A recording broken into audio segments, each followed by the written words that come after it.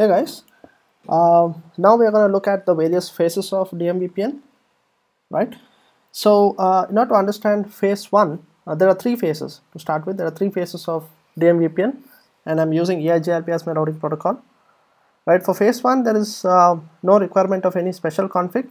So in this phase all the traffic from spoke to spoke should go through the hub, right? This allows you to control what traffic from one spoke should go to another spoke. So everything, let's say R2 is talking to R3, the traffic would go through R1, right? And how do you check that? We can check that we are on R2 right now, right? Let me probably clear my screen, right? So R2, so let's say I'm on R2 right now. Let's check the show IP route. Yeah, so if you check the show IP route of R2, you see that the next hop for every of the other network is 192.168.1.1, which is my R1, right? You see it appearing everywhere. The next hop for any of the network is 192.168.1.1. We can also check it by doing a trace route. So let's say we are trying to ping my R4. You do a trace and you see that first the packet has gone to 1.1 and from there it was sent to 1.4, right? So that's basically my phase 1, right? Well, it depends. I mean, I wouldn't say this is bad because if you want such kind of a network where you want the control to be done at R1, you want to monitor every single traffic going between the spokes, you can use phase 1, right? But I wouldn't say it is very efficient because every time a packet has to go from, let's say, these are the locations now. This is Delhi. Let's say a packet has to go from Delhi to New York. It will have to go to Dubai and then from there it has to go to New York, right? So you see that it's not very efficient, right? So that, to solve this, we have phase 2, right? I would say it's a better way than phase 1, when it comes to efficiency. So in this phase, you would like the spoke-to-spoke traffic to go directly, right? And it would not go from the hub. And in order to accomplish this, we need to do a small change in the routing. So what we do, as you saw here in the phase 1, you saw that the next stop, right, for every of the network was R1. Now why is this happening? The reason is, let's say we are talking about R2 and R2 is trying to advertise its network, which is 10.2.0 and 172.16.2.0 to the rest of the network. So what it does is it sends a routing update. Because it is a multicast update, it will send it to R1, right? So when this update is sent to R1, the next hop is 192.168.1.2, which is the address here, right? But now, so basically what I meant is when this update goes from here to here, the next hop is R2. But when the update, because R1 is further going to send that update back to the network, so when R1 sends that update to say R3 and R4, the next stop is no more R2, R1 becomes the next stop. And that's why you see in the routing table, everywhere you have the next stop defined as R1. To prevent this from happening, we can, change the next hop. We can tell R1 to not change the next hop, right? And that can be done by a small configuration on R1. So let's go back to R1 and do that. Right, so let's go to the tunnel 1 and we will have to put no IP next hop self EIGRP 100, right? There you go. We did the change. We told R1 to not change the next hop, right? So now if you go and see the routing table for R2, what do you see? Show IP route. There you go. The next stop of 10.2.2 and the next stop of 10.3.3 has changed. It is now the next stop for reaching R3 is 192.168.1.3, which is the tunnel for R3, right? And for R4 it has changed. Earlier it was, as you see, as I scrolled earlier, you see that the next stop was always R1, but now it has changed. So by doing a small change in the EIGRP protocol, we were able to do this, right? So now let's say if I do a trace route to 10.3.3, it would still you see that it's just one hop away, right? The packet was sent directly to 1.3, the tunnel where the tunnel of R3, and we did not have two hops like we saw earlier in case of phase 1. So I would say it's a bit little efficient, right? Now the third one is the fastest, right? And here we are not going to use so let me remove that. Let me remove whatever I did earlier. I did the next hop configuration, self next hop. Let me remove this. So in phase 3, what we do is we use something called as NHRP redirection, right? So this is how it works.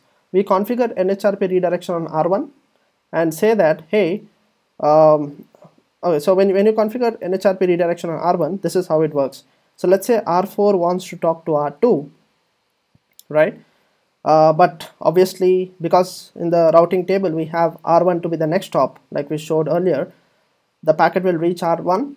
But because NHRP redirection is configured, right, the first time R1 will forward the packet to R2, but it will also send an update to R4 saying that, hey, next time you want to reach R2, do it directly, and it will send the it will basically create a NHRP cache in R4, and it will update the cache saying that, okay, if you want to reach this network, use this IP directly and don't come to me, right? So that's basically what happens here, right?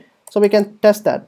So in order to do that, we need to just configure NHRP redirect on my R1, and I have to also configure NHRP shortcut on my other routers, on my this router, right? So let's do that. So I'm already on R1. Let me put redirect over here. Let's go to R2.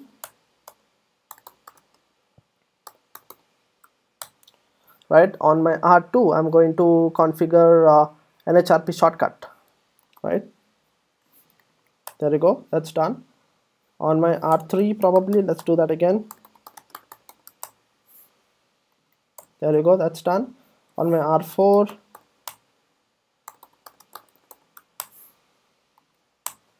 okay, we did that, right? So we have configured NHRP redirect. Now let's test the same thing.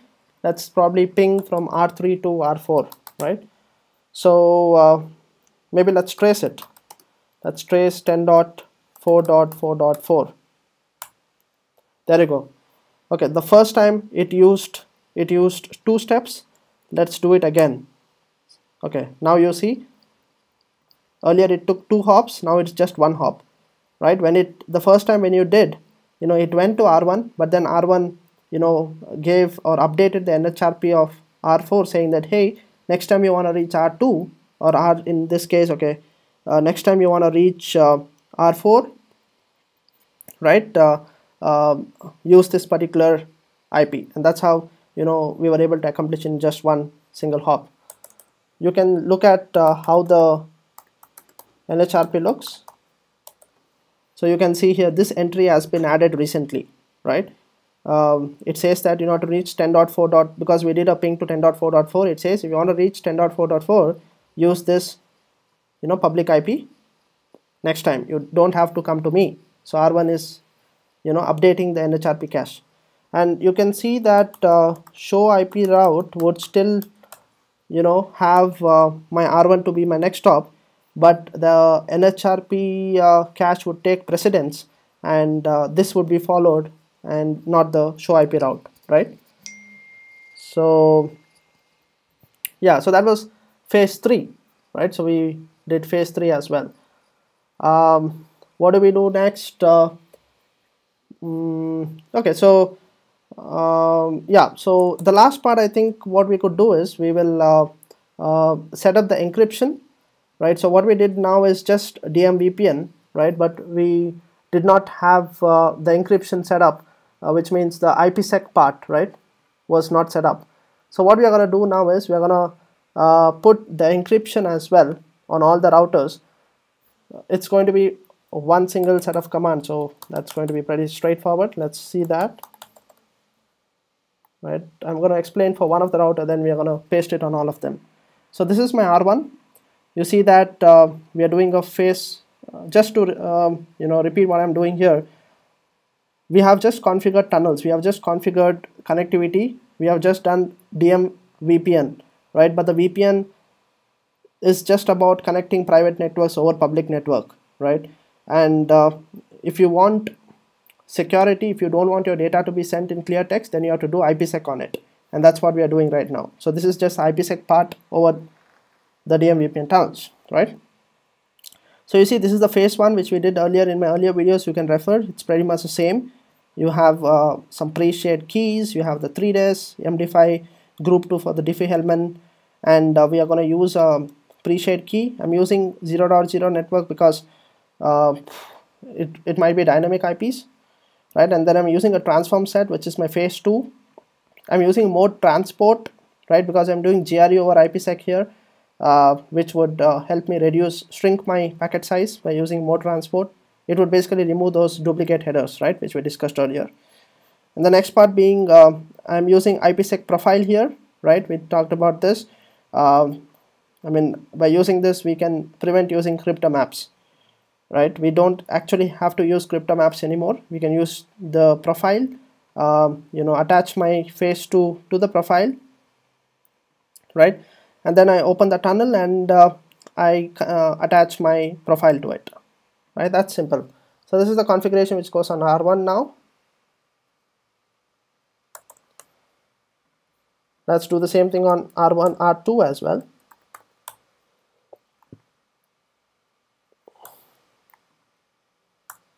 Okay, let's probably fetch it. Give me a minute. There you go. R2. You gotta have that on R3.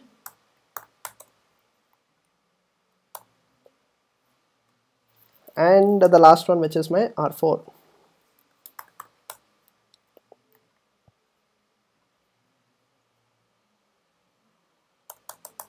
That's it. Now we have set up a complete secure tunnel, right? So you can, let's say we ping, let's do a ping from R2 to R4, right? Let's do that. Ping 10.4.4.4. There you go, the ping works. And show crypto, ISACamp, SEA, right? You can look at all the active tunnels in my phase 1, right? For my phase 2, what was the change? We have to just do IPSEC. There you go. So the packets, they are, this basically tells that the phase 2 is also working. You can see the packets encapsulated and decrypting as well, right? So that is it, guys. We have set up a complete DMVPN solution with the and we have used IPSEC on that as well. So that's pretty much what covers what I wanted to, that's something which I wanted to cover in this entire video, right? Thank you for watching.